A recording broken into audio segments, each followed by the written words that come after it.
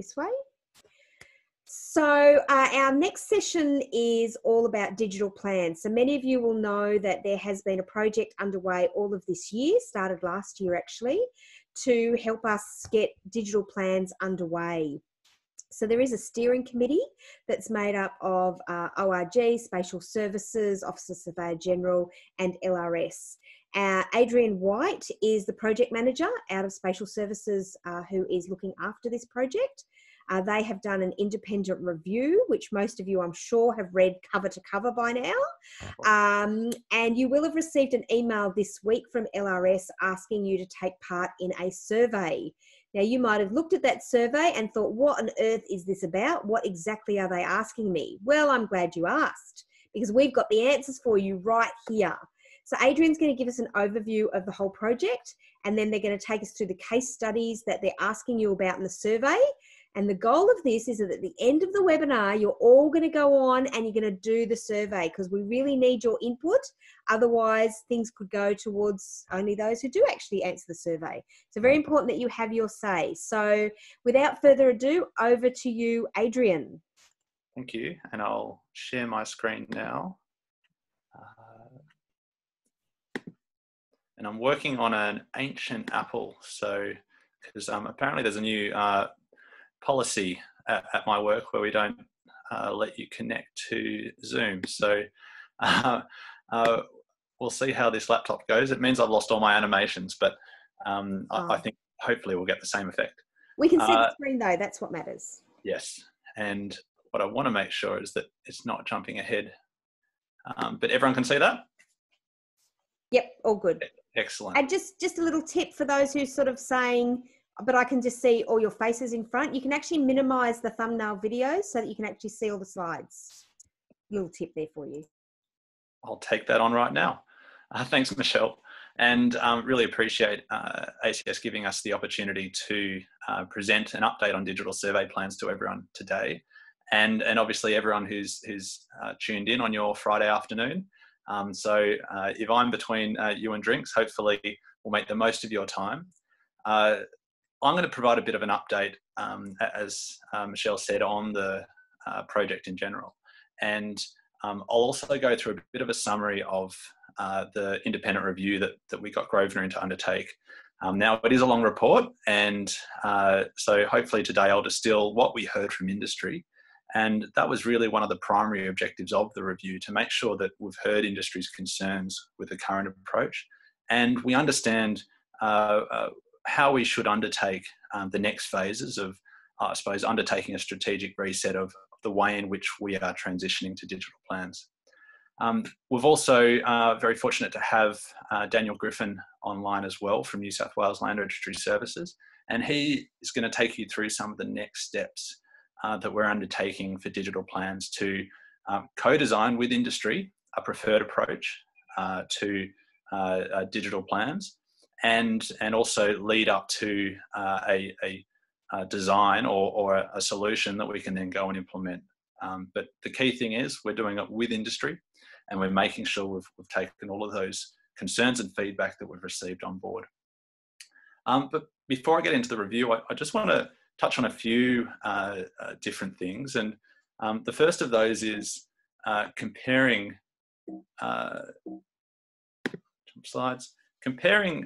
the transition of survey plans from paper to digital plans with another important transition that's occurred in the land titling system in terms of e-conveyancing. And some of you, I'm sure, have seen this graph before, and we're continuing to update it as e-conveyancing continues to almost get to 100%. There are still a few exceptions where electronic conveyancing can't be used, but you can see it's gradually getting closer and closer to being completely electronic in terms of those mainstream dealings. And essentially both of these reforms, if you look back, say around 2016, were at a similar point in their uptake. And there are two important time frames or points in time that this slide show. The first is the point where e-conveyancing timeframes were announced. So this is the point where they said, right, we're going to essentially require all the mainstream documents to be lodged in a digital form. And the important thing about that announcement was that industry was on board at the time. The industry associations supported those timeframes being announced. And of course, there were parts of industry that were concerned, that were worried about the change. But as I suppose a whole, the industry associations felt that it was good for the industry and that they supported that transition. Now, that was in late 2016, and in mid last year, those timeframes came into effect, and they didn't all come into effect at the same time. They were actually a staged implementation. So there were a number of different dates. But I suppose the biggest one was in mid 2019, and you can see the impact from when those timeframes were announced to when that uptake really picked up. Sort of a linear shift from that low around about 10% uptake all the way up into the 90s. And certainly we can learn a lot from this in terms of what we may need to do with digital plans, but obviously that core element of industry support and industry involvement the whole way through.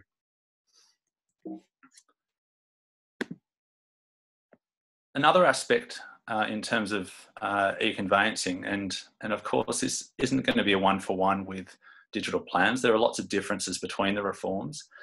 However, one of the key things that was clear with with e-conveyancing was there were significant benefits that were delivered back to industry. And I'm sure many of you will agree that this has not been the case, or has not been the case to the expectations that you may have had for digital plans. So for instance, with e-conveyancing, there was 75% time savings per transaction, improvements in quality, no longer needing to physically attend settlement. You didn't have to spend time on hold contacting other parties, faster and more certain settlement, and the funds are available sooner. So there was some pretty big success stories out of the reform.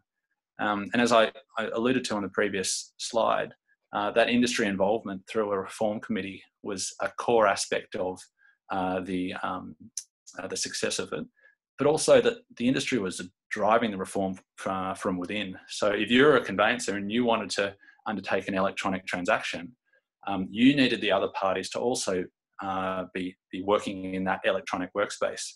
And so therefore you had this peer pressure to get on board. And I don't know that we can mirror that exactly in the same way for surveying, but we certainly want that sense of urgency and appetite for transitioning within the industry. And so making sure that industry have a strong buy-in in terms of the way we're going forward is going to be really important. So I guess there's just a couple of slides now on what do we actually want digital plans to achieve, because it's not necessarily something that you just want to do for the sake of it. You really want to look at the way that plans operate now, the things that aren't performing in the way that we would like them to. And so by undertaking a transition to a digital process, how is it actually going to resolve those issues? So the first one is a bit of an example around quality. And you've heard from David in terms of some of the issues in plans with the amendments process and missing dimensions and those sorts of things. How can those be resolved, and how can they be improved through digital? So here, and usually I drop in some of these graphics through the animations, but unfortunately it's not working today. But we have a process where surveyors prepare their plans, they get lodged with Land Registry Services who examine the plans. Now about 70 or 80% of those were getting requisitioned at the time. So this was a trial that we did in 2018. But more concerningly about in terms of the requisitions was the number of requisition cycles. So this is essentially you get a set of requisitions back on your plan, you update the plan, send it back in, and you get requisitioned again. And the average was 2.5. So that's between 2 and 3 letters per plan, which was quite concerning. Now, once the plan does meet LRS's requirements, it will get registered. And then it would, as David showed in his slides, go through to Spatial Services to update the DCDP. Now, we are now operating at Spatial Services in a 100%, I suppose, survey observations process. We always enter the survey observations off the plans in order to update the DCDB. And so you can imagine that's why we are picking up those errors that slip through, where things have been left off the plan, or the plan's in error in terms of its geometric closes and so forth. And those things haven't been picked up in the examination process. Now, at the time, it was about 2% of plans, which is still fairly significant. It's over 100, that we couldn't get into the DCDB. And so they then get fed back through the plan amendment process that David went through. Now, instead of undertaking the trial that this slide actually is referring to, is what we call in capture on demand. And so it's a collaboration between spatial services and land registry services to shift that data capture from after registration to plan lodgement. And so this meant that essentially we had intelligent digital data within 48 hours of lodgement that could then get used to supplement the plan examination process and identify errors before the plans are registered. And really what this slide is intending to show is that everyone wins. We had the requisition cycles dropping by more than half, which means that obviously less rework for surveyors, less rework for the examiners. But we also almost completely eliminated those major errors. And these are the things that, you know, you end up with blues and trying to get those consents again that David went through.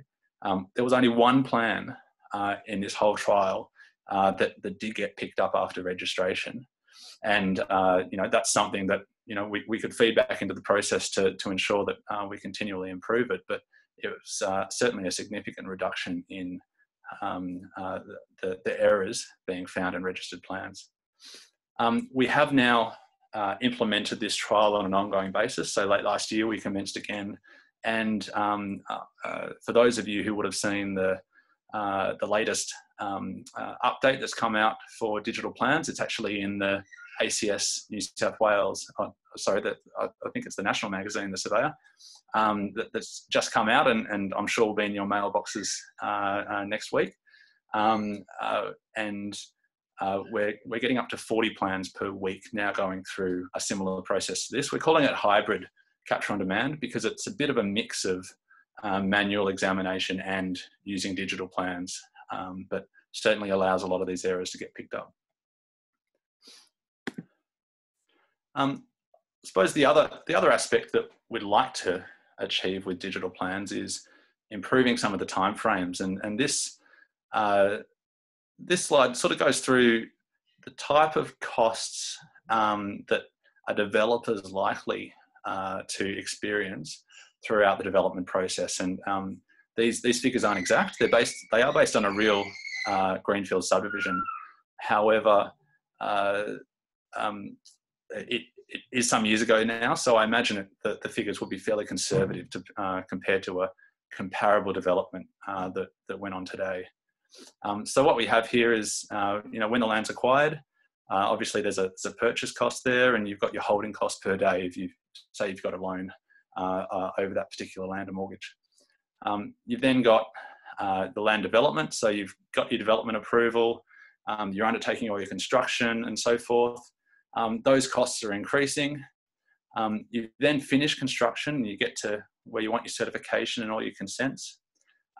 And really there, all the way through to settlement, is where you're at your maximum exposure in terms of financial risk for the project. And obviously, you know, you're quite committed at that point. You've just, you know, any delays that you're experiencing gathering those consents, you almost have to grin and bear it. But, you know, some analysis that we did over about 5 years of data showed that typically that from the end of construction through to settlement could be anywhere around 5 months for greenfield and about 3 months for strata.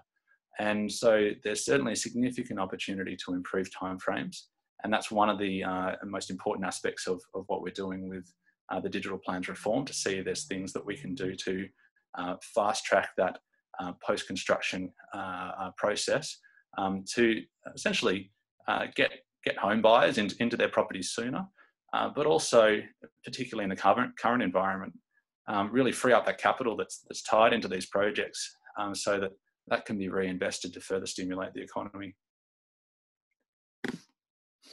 So onto the review now, and obviously conscious of time, we'll try and get through this reasonably quickly.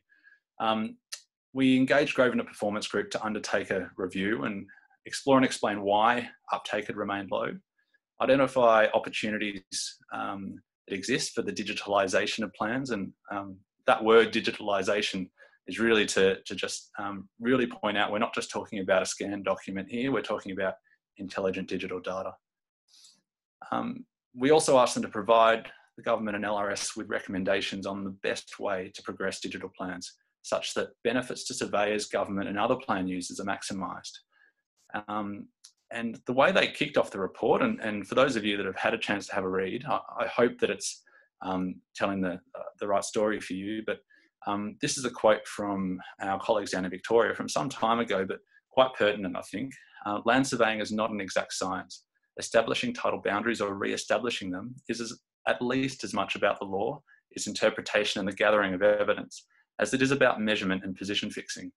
And I think what they're really getting at there is that our approach to digital has to recognise that. It can't just be about coming up with enough data so that we can update the DCDB. It's got to be recognise the breadth of what surveyors do and maximise the benefit from utilising digital data in that way.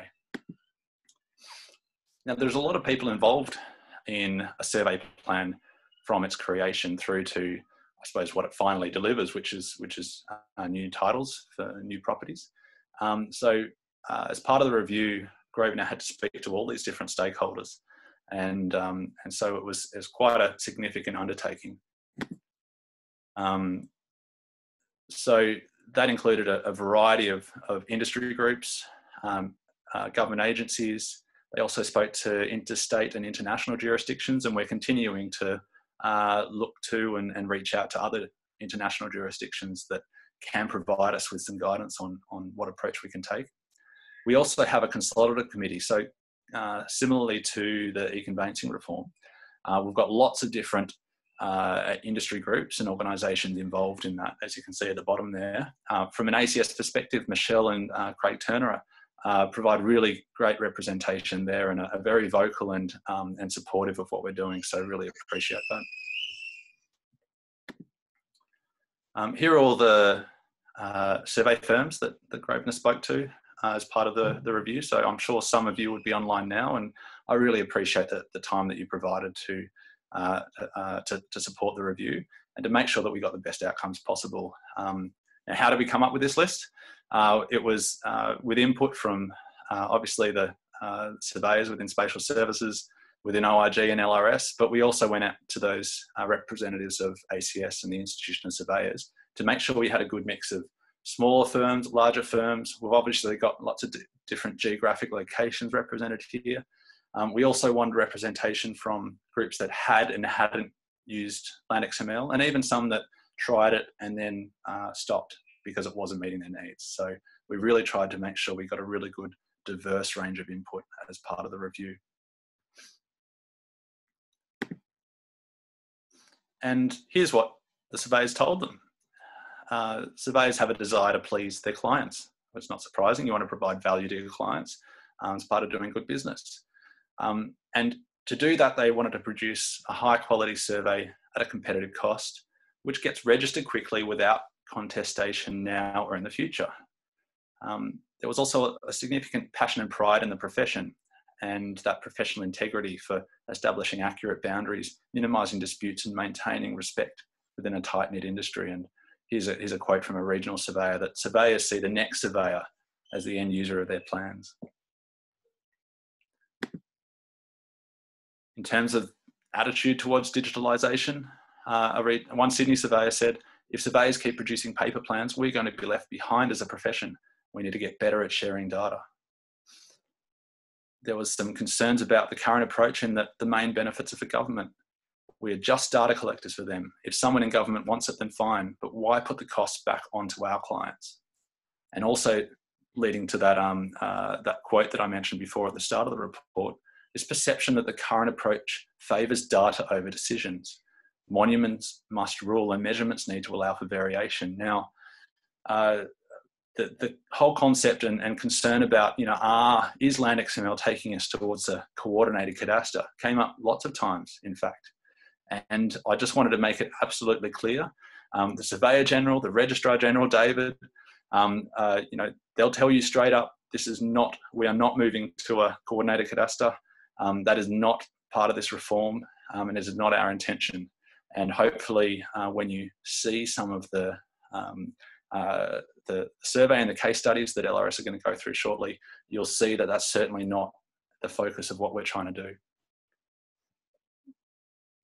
In terms of the issues with Land XML,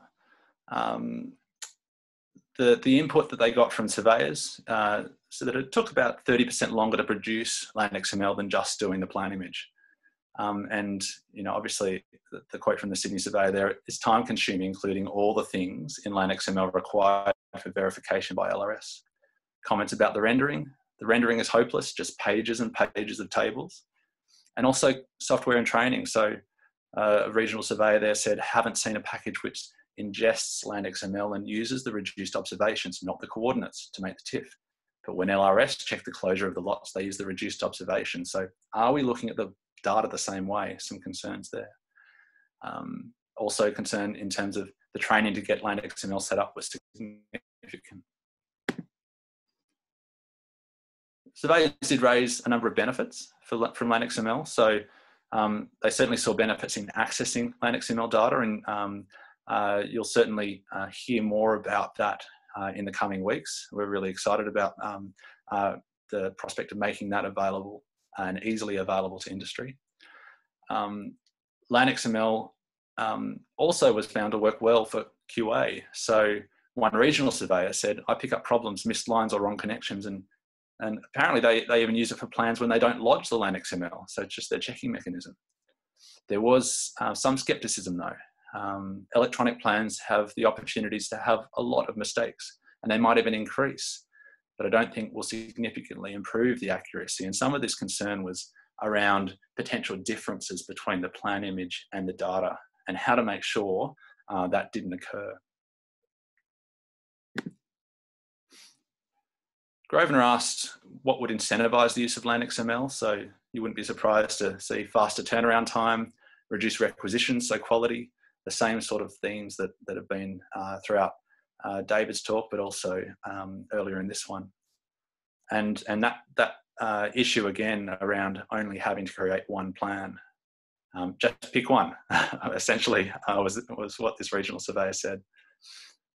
Other suggestions included the reduction in fees, free training or software, simplifying the data requirements, and encouraging other authorities to use that data too, so you can get a bit more bang for your buck if you make the effort in preparing that data.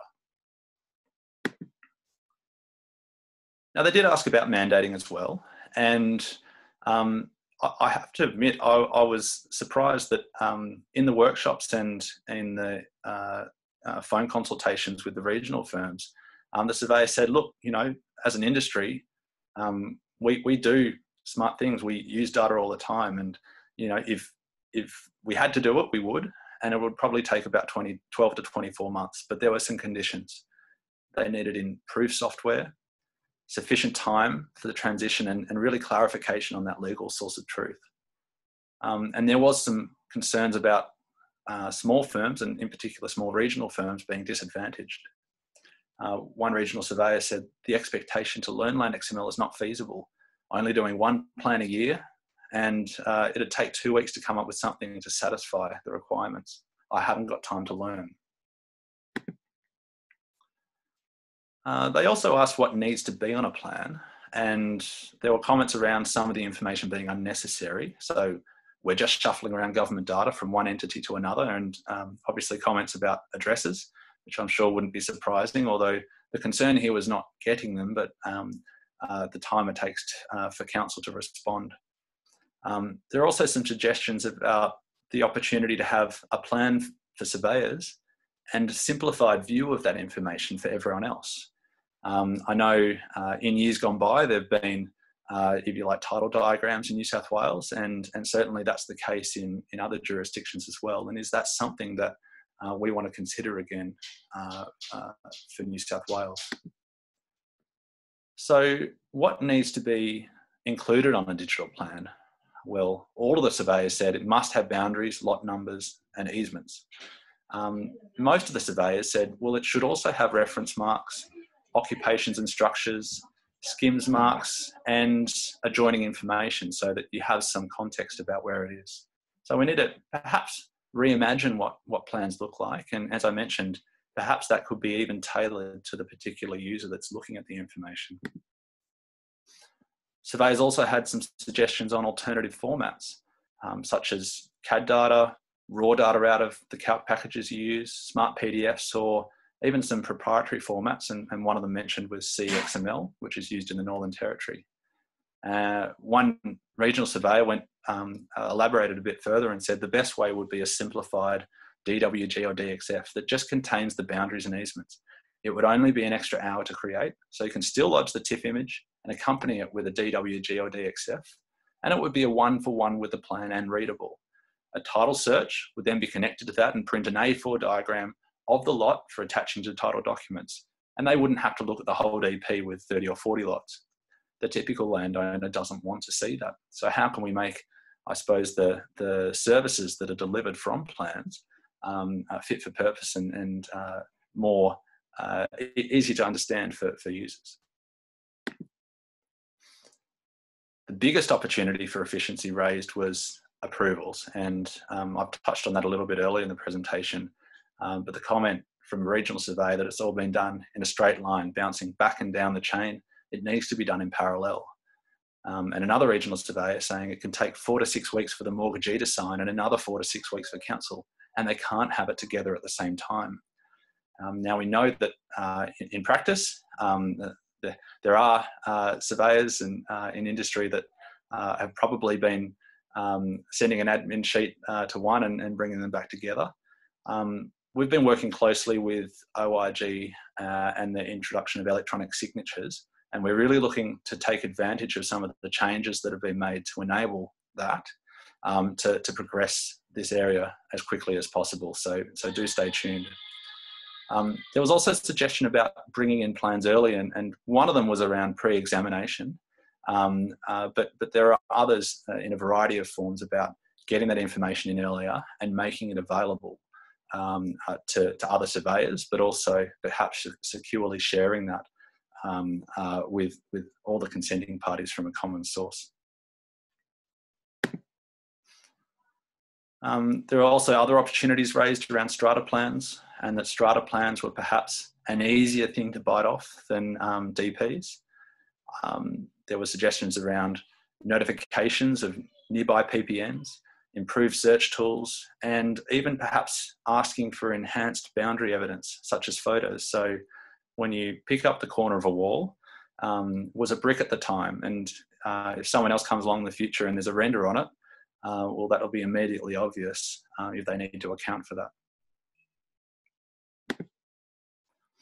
There were some mixed views on plan examination and requisitions. So one regional surveyor said LRS used to be very much oriented to checking the position of the boundaries and the trail of title, any encumbrances, etc. But now we have a tick box mentality where we're getting requisitions on every plan. Another regional surveyor had a different view, and they said LRS is getting better now. There will be a phone call with a minor error saying fix this up and send it back, and we won't requisition you.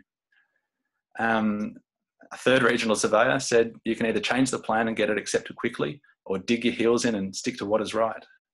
And so there's obviously a bit of varying views across industry on this, I suppose, process of putting forward your opinion on the boundary definition and the process by which any different views get resolved. Other findings were, a regional surveyor said, I honestly expected that when LRS was privatised, they would come up with a different stream for Land XML, which would be faster and cheaper, but they don't seem that interested, and we're doing their work for them. And hopefully you'll, after listening to Daniel's presentation after this, you'll see that we are taking a very active view, and LRS and the New South Wales government are working very closely to make sure that we are doing this in a much more consultative way and with industry's views front of mind. There was also some frustration with the lack of coordination. So one survey mentioned the sharing the spatial cadastre with more individual councils would be good. The more people that are contributing to it and have access to it, the better. So we had, I suppose, as an output for how we need to take this forward, a roadmap that Grosvenor provided. Firstly, confirming the outcomes, agreeing on some governance arrangements, and I've mentioned some of those before, and Michelle mentioned the steering committee and the consultative committee before as well. Designing solutions, so we're now entering the co-design phase, which we want to do in close consultation with industry, and finally implementation. In terms of the outcomes for surveyors, Grosvenor sort of synthesised all the information that they got back from industry and summarised that as an objective to ensure client satisfaction and professional integrity, success factors, speeding up the creation, accuracy of plans and the completeness of information.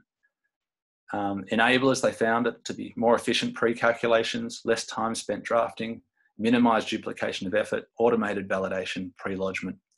And in terms of outcomes, fewer requisitions and lower risk of professional indemnity claims, and really making sure that across the industry, the bar is set high to make sure that the boundary determination evidence surveyors use is absolutely clear. So we have those governance arrangements in place that I mentioned, and the surveying representatives on that group are below, and they're very actively involved. Now you will see that there's quite a long list of others involved as well, and that's because so many different groups are involved in the process. This is, essentially the end-to-end subdivision process. There's many different players there, but surveyors are obviously central, and that's why it's so important that we make sure that we fully understand the views of the profession, and we continue to involve the profession the entire way through the process. We do have a dedicated mailbox for the project, so feel free to reach out if you have any questions or you have any further feedback, or you think we missed something as part of the review. Do let me know. But that's the end of my talk, and it's at this point that I'll hand over to Daniel at Land Registry Services. He's going to take you through the industry survey that you would have all received and the associated case studies. One thing I do want to point out in particular about that survey is that this is not a voting exercise. We're not picking a winner. What we're doing is really trying to gauge how different approaches that are comparable to things that have done in other jurisdictions sit both with you in the way that you think about surveying and boundary definition, how they would fit with your business, how your business operates, the technology that you use, but also how you'd like to see the profession move forward and continue to have those strong principles in the work that you do for the foreseeable future, and also how it's perceived by others. So really do take that broad view when you're looking at this survey to make sure you're thinking, well, what is going to be the best for our future collectively, and also what's the impact on me going to be, so that we can make sure that it's, one, we're doing the right thing, we're heading in the right direction, it's realistic, so it's achievable, and we've got all of the relevant information on board to go forward. So Daniel, are you online there? Are you ready to take over? He's Yep. ready. So I'm ready. we'll cut you, and Daniel can share. And everybody, Daniel is wearing a tie. Like, that's a suit. This right? is I'm impressed. the first time in a few months You now. in the office? No, I'm in my bedroom, so I decided to put Even more string impressive. behind. Even more impressive. I mean, the most I did today was put on some makeup for you all. Just while Daniel is getting that all set up, there weren't any specific questions that came through for you, Adrian, but somebody said good job. So good work there. I'd also just like to acknowledge that the Surveyor General is on the call. So thank you, Narelle, for joining us today. So, I'm just putting that out there. So if you've got any specific questions, I'm sure Narelle would love to jump in and answer them. And David Job has come back in. So again, if you've got ORG questions, you can ask him as well. So over to you, Daniel. Thank you, Michelle, and thanks for inviting us today. Just wanted to say good afternoon to all of you, and I know some of you may not know me, so My name is Daniel Griffin and I'm the Digital Plan Examination Team Leader here at New South Wales Land Registry Services. And today I'll be discussing digital survey plans and what our next steps are following that independent review that Adrian has talked about that was released earlier this year. So just a quick agenda today. I'll do a quick recap of what is Digital Survey Plans Project, some of our current work in the digital plan space, what co-design means for digital plans, and our upcoming stakeholder engagement plan and some of the digital plan case studies that, as Adrian mentioned, we hope are kind of thought-provoking concepts which lead to collaboratively design new solutions together with you. So digital survey plans in a nutshell is about making the following streams smarter and faster for everyone involved. So the review captured industry perception that surveyors did not benefit sufficiently from Land XML, and that it was mainly LRS and government who benefited, not the profession. So taking this feedback on board, what we need to achieve now is DPs, SPs, consents, and all associated documents that can be created and registered to save you time and money, not add time to your processes. They must also achieve the other benefits such as reduced errors, requisitions, and ensure more consistent and efficient LRS plan examination. So some of our current work. So whilst undertaking this review, we've been generating digital areas we could focus on that weren't dependent on the completion of the review. As mentioned, we have released a survey to the industry to gather your ideas and test the case studies that I'll present shortly. We truly want as much contribution from the industry as possible, so please take the time, if you do have the time, to get your thoughts captured.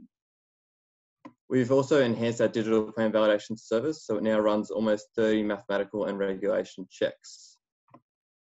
Registered XMLs can now be ordered for free upon purchase of a TIFF image through your normal information broker, and this can be a huge time saver during your pre-field work.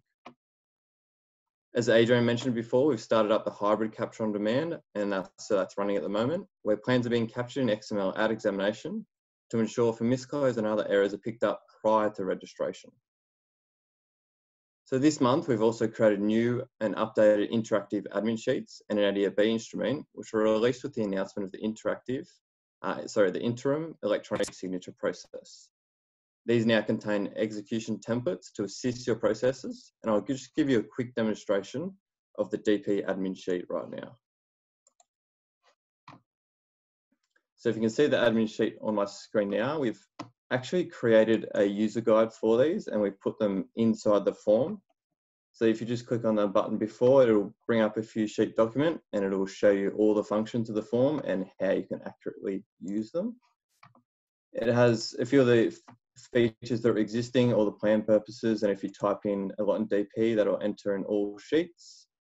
If you select A, B, or C in the survey certificate, then different parts of the form fill out or remove themselves.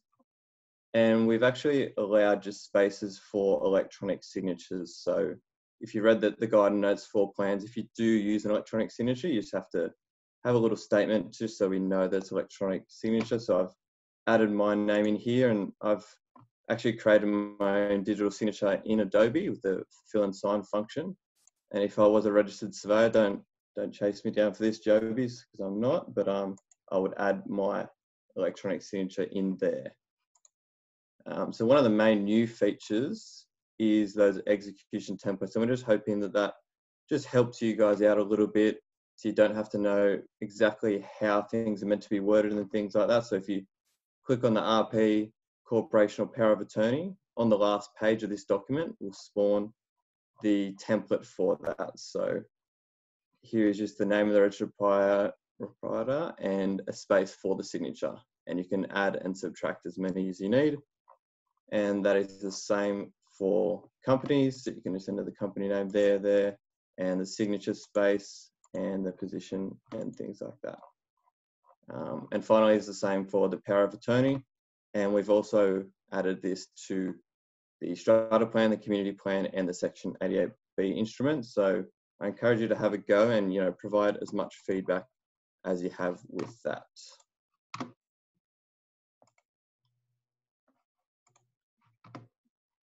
Okay, so now back to the survey plans project. There's just a question that's come through, Daniel. Yep. Do we need to use the interactive admin sheet for an electronic signature, or can we add an electronic signature to the PDF of the non-interactive plan form? Yep, you can add it to any form that you like. We've just created this to kind of help with that process. But yeah, you can add it to the non-interactive forms as well. Okay, so I'll just move on now. So this project has been set up so that we can co-design potential solutions collaboratively with the industry. So it was recognised that one of the main mistakes from the previous LeanXML project, and something we must avoid, is just forcing something upon industry. So we need to work together. So the review obtained a quote from an industry member which stated, "It is recognised by most stakeholders that the initial attempt to introduce LeanXML did not sufficiently consider the views of the surveying industry. We agree, and for this reason, we must co-design solutions to be effective and beneficial to all involved this time around." So an actual definition of co-design, so it's a design approach attempting to actively involve all stakeholders in the design process to help ensure the result meets their needs and is usable. This is one of the reasons we'll be continuing our stakeholder engagement over the next weeks and months to capture your ideas into the design process so that it meets the end result for your needs. Further engagement with the industry has begun with the release of the survey on Wednesday. We will look to gauge your capacity, interest, and preferred methods for further engaging with us to co-design a revised approach and test a series of case study scenarios for alignment with your business processes. From there, and beginning next week, targeting engagement made up of surveyors and firms representative of the industry will participate in virtual sessions to design a way forward for digital plans in New South Wales. Ultimately, endorsement from the consultative community will be sought for proceeding with a revised approach developed through these engagement activities. So now I'll go through some of the content from the survey. As an overview, we'd like to obtain your preferred method for engaging with us, some metrics on the firm you represent, and contact details if you wish to participate further. We then run through a few case studies which have come from what other jurisdictions have attempted to implement. It's important to note that at this stage, these are not foolproof solutions. As Adrian said, they're just case studies which will hopefully gather your opinions, and with your engagement, we can look to make these into solutions that we can co-design together.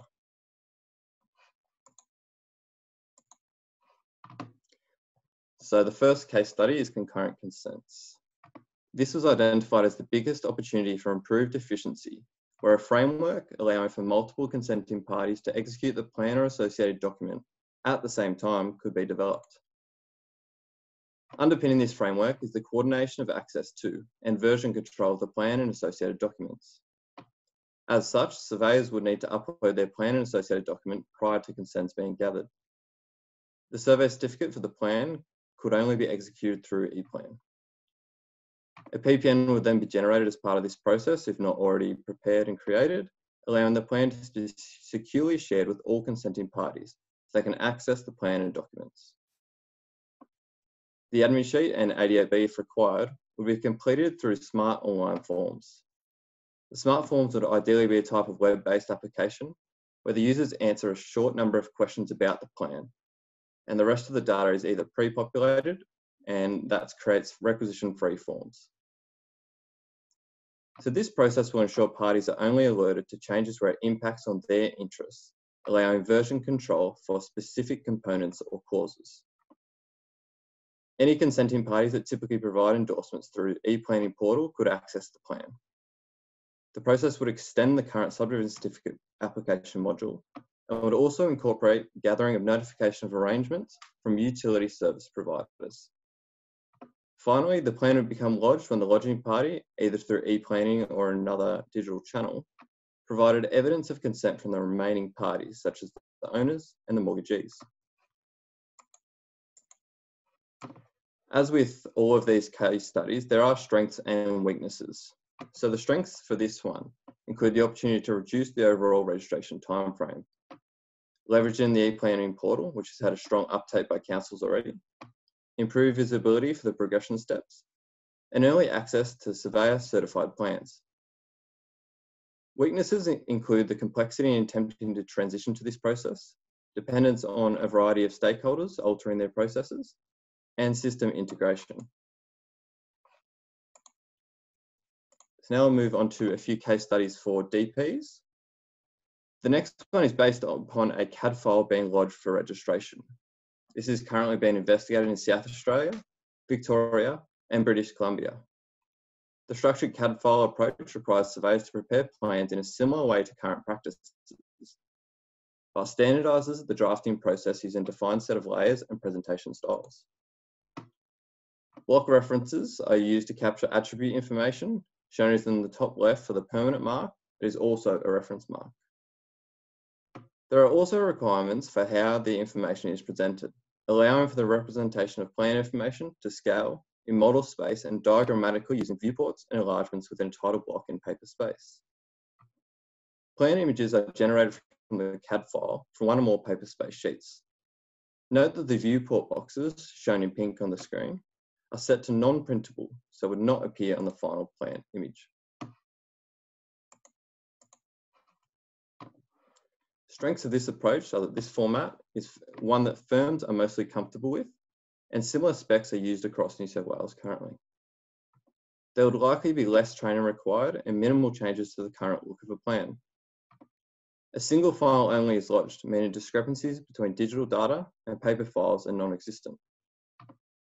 Weaknesses are that the specs would need to be comprehensive to cover all possibilities of data included on the plan. Data validation relies on linking dimension text to line work, and no jurisdictions have implemented a comparable model for strata plans.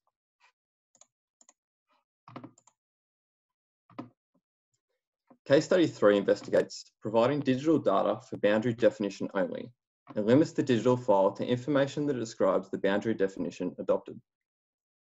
As part of a pre-lodgement online validation process, the surveyor identifies the cadastral monuments that have been adopted, those that further validate the definition, and any that have been re-referenced. This pre-validation process compares the digital data against registered plan data to compare alignment with current records. Where discrepancies exist, surveyors can override warnings to account for reference data errors or where discrepancies occur due to monument precedence. This process effectively creates a digital survey report to improve efficiency and consistency of plan examination, as well as reducing any potential typographical errors. Once the boundary definition is validated, the surveyor can export in their preferred format, ready for drafting. The exported file will include annotations generated from the digital data to avoid typo errors and discrepancies. The drafted plan image is lodged with the validated digital data. However, only the digital data is examined and forms a legal point of truth. Simple title diagrams and plan views can be generated from the data, while the drafted plan image is mainly used by other surveyors. So this approach allows for simpler specs for data and can accommodate a large range of file formats. It also caters for monument-based cadastre, which is important for any digital approach moving forward. Already captured land XML data can be utilised to save time in pre-work and plan preparation, and it will improve the quality of the digital data for industry moving forward.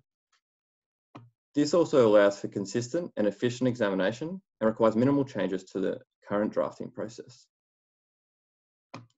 Some weaknesses include the increased efforts to document boundary definition prior to plan drafting. Discrepancies may exist between digital and plan data. There could be complexities in building the data validation tool, and this will be difficult to adopt for strata plans. So case study 4 is expanded land XML. Under this approach, the scope of land XML would be expanded with additional information for improved plan visualization. For example, a land XML file would contain details for the placement of text, simplifying the complexity of developing a rendering service. A more reliable and consistent rendering service is possible as it would not have to cater for complex text placement and conflict scenarios. The additional requirements could either be delivered through enhancements to existing software or through an online visualization enhancement service, as proposed in Victoria, as part of the plan lodgement process. In practice, this means that the annotations produced are linked to the object that they belong to, and also contains additional features for the position, shown as the small green text on the screen. It could also allow for generating tables such as RM tables, as well as exaggerating offsets and user-defined diagrams. This is not currently supported by the International Schema or New South Wales recipe, but the Land XML standard does include elements that could be used for this purpose. Strengths of this study is that we could leverage the existing investment in Land XML by the software vendors and some parts of industry. The greater user control improves the visualization of plans, simplifying the rendering service. There is also minimal changes required to the plan image. A single file being lodged also ensures that plan data and image are aligned. Weaknesses include added complexity of the format means there is likely to be a barrier to adoption. Significant investment is required into enhancing software or creating an online service. There is also an existing poor perception of Land XML in the industry, and this may be complex to implement for strata plans. This brings me to digital strata plans case study. So what could digital strata plans look like? We know that the solution for strata plans may differ from survey plans due to the differences in how they are prepared. This study involves a file format surveyors are already comfortable with, such as DWG or DXF, that can be used to lodge geometry information required to define land, lot, and easement boundaries, potentially with a CSV type file that includes tabulated data like lot areas, unit entitlement, and addresses. A user could progress through an online strata plan preparation process. The lodgement process could incorporate dimensioning tools for thin lines, as well as extrusion and offset functions where users can link points back to physical structures. The user would be able to override geometry-derived dimensions with those observed in the field, while validation checks would ensure that all required dimensions are in place prior to lodgement. Common boundary points could be used to link floor plan information to allow it to be overlaid with the location plan for improved visualization and quality assurance. Stratum statements could be directly linked with the corresponding parcel features within the plan. Enabling lodgement of tabulated data would allow pre-lodgement data validation tools to reduce examination timeframes while reducing errors and requisitions on strata plans. So two options may then be available for finalising lodgement of strata plans. Option 1, the user exports a file in their preferred format for final drafting of plan image, with annotations pre-populated with user-defined dimensions. Option 2, the plan visualizations such as title diagrams are generated from the digital data, but do not include dimension information. Surveyors, through access to digital data, can extract dimensions in order to re-establish strata lot boundaries. Other users only see a simplified view that might include boundary line work, lot areas, strata statements, and other notes.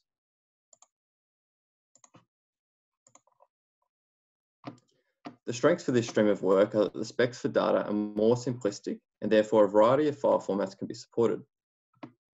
This approach is tailored to strata lot boundary definition practices and will allow for consistent and efficient examination. With option 2, the plan image could also be simplified for non-survey users. Weaknesses would be the additional effort to document dimensions prior to plan drafting, and there may be conflicting information between the data sets in option 1.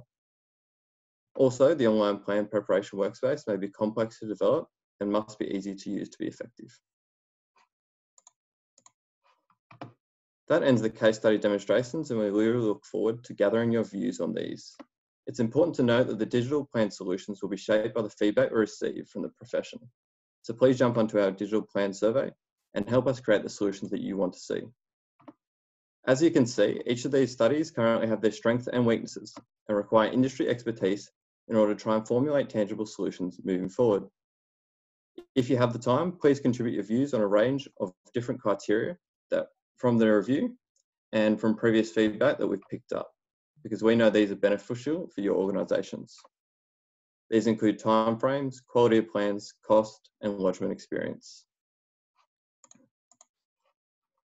So the survey has been emailed out to the surveyors on our surveyor mailing list and will be distributed by ACS and ISNSW and will be open for at least 2 weeks. At a later stage, we'll send out a reminder with a closing date in case you don't have current capacity, but you may have a few in a few weeks.